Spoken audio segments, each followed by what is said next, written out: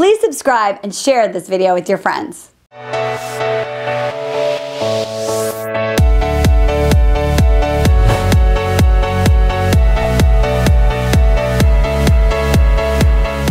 Welcome to the Dating Den. I'm Justin Bird, and this is the beautiful Marni Battista. Literally, like they made him say that. No, they didn't. Not pulling teeth here. I know, I'm kidding. I'm glad you're here, Justin. Thanks for having me. It's Justin awesome. Bird is famous. He's on TV. He's on The Millionaire Matchmaker. And so you're the assistant. What does that mean? What do you do? I'm the assistant. So Patty entrusts me in helping her matchmake people. So we're out there recruiting, the millionaires, bringing them in. And then also we have to find their dates too. So they give us a whole laundry list of things that are women they like, different types. So we go out and try and match them up and get the applicable. This is good background, because today we're going to talk about what men really want to say. And one of the things that I love about matchmakers in general is that after the date, they're like, "Listen, honey, you didn't shut up. We're playing with your." They give you feedback. So what we're going to talk about is what men just really want to say, but they don't because they're polite. Right. Okay. So number one, what's the number one thing that men are just like, God, if I could have only said that, I would have saved her years. There's way too many. But I'm all about let us as guys know that you're into us. Stop being so. We actually like the chase.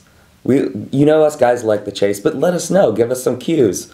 That's all we ask for. It's not the hardest thing in the world. Right. So this is an interesting one because, I'm sort of anti the rules, which is, by the way, was written like in the 90s, which I think it's really funny that people still follow that. It's not antiquated. That's like, and I watch like the Partridge Family. You know what I mean? Like Little House on the Prairie. I'm dating like Monica. I just saw this thing on Facebook. Did you ever watch Friends? You're young. A little bit. A little bit. So I read this thing that, and some of you who are older and some of you who are like teenagers, just go get a drink during this part. Did you know that if Phoebe had triplets? Do you remember, Craig? Yes. Her kids would be like 13.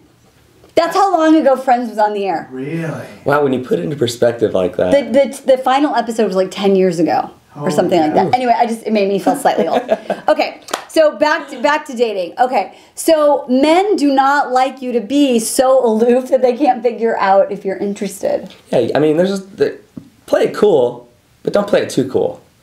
Give them the cues. Let them know you're interested in them. Because if you are, give them that look. All they need is the look. The look is the biggest thing with the guys. What about text messages?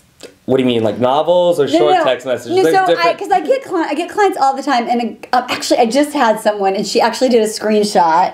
She's in my Big Find Love Now, which is like my year-long coaching program. She put the screenshot, and the guy was just like saying, "So tell me about yourself."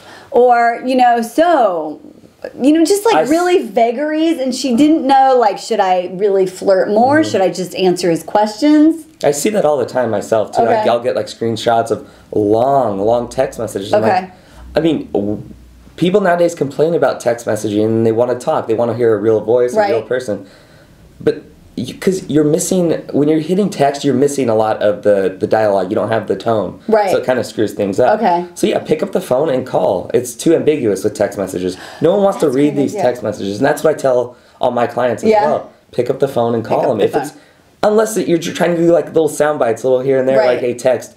I understand text. I text all the time, but I don't write novels. Okay, I don't want to sit there and read. I call it the rule of thumb, which means that it should not be bigger than your thumb. Okay, I like that. Okay, like even that's sort of being generous, because men don't want to read your novels. No. And so if you get one of those vagary emails, so what you could do is you could say, I'm really glad you texted. I'm not a texter though, but I'd love for you to call me. I'll be home tonight. That's a lot of times kind of how it works. Okay, awesome. Okay, this other thing we were talking about, which I said, I admit, I always want to continue to grow in this area, is that I sometimes over-explain. Like, I go, Rah, and I think it sounds like Charlie.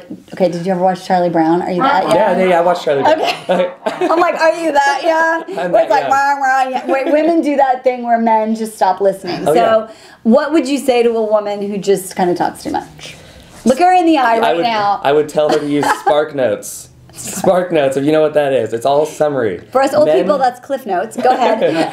Cliff Notes, Spark Notes, okay. Whatever. You know, men shut off, as Marty alluded to, men shut off at a certain point. They don't want the whole background, the whole novel. They want just the summary. So keep it simple, like that acronym KISS. Keep it simple, stupid. Simple. Okay, sweetheart. Keep it simple, sweetheart. She's too kind. So yeah, men, that's the whole point, is men will shut off, and you're not going to get through to them if you keep it long. So keep it short, and men will listen.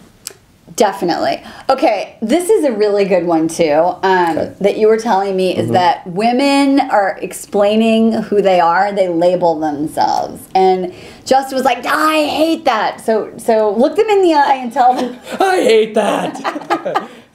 So when you're on a date, don't try and categorize yourself. Don't try and label yourself. We're going to do that for you anyway at the end of the day or during the day. Do you have an example? I mean, I gave you an example, but do you have one from any of your dating, the tales of Justin? Oh yeah, dating? Well, guys are so literal. So if she was saying, "Oh my God, I'm so crazy because I do this, and that," us guys are going to be like, "Wow, that's marinating right now in our head," and we're like, "This chick's crazy." So our mind's going from A to Z trying to figure out how crazy and what kind of crazy she is. Here's another one, I just thought of it, is I don't usually do that. Oh. That is totally labeling yourself. That means you do it.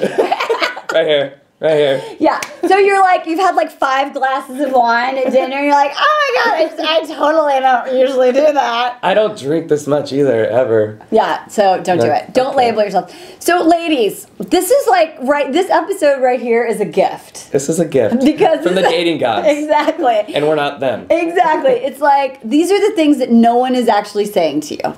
So if there's a little bit of a maybe, you might want to consider it. Justin, thank you for being here. Thank you for having me. This is fun. We will see you on the next episode. If you want more, Twitter at Marni Battista. And where do you find? Twitter, Justin Bird TMM. And you do Instagram. I do Instagram too, Justin Bird Official. I do Instagram too, but it's mostly pictures of my kids and me and my fiance. But if you want to follow on, you can. It's at Marni Battista. No, it's not. It's at Dating with Dignity. Okay. It's actually, but I don't really, anyway. And then, of course, leave your comments and questions. And if you want more, go to datingwithdignity.com. I love you all so much. Mwah. Bye.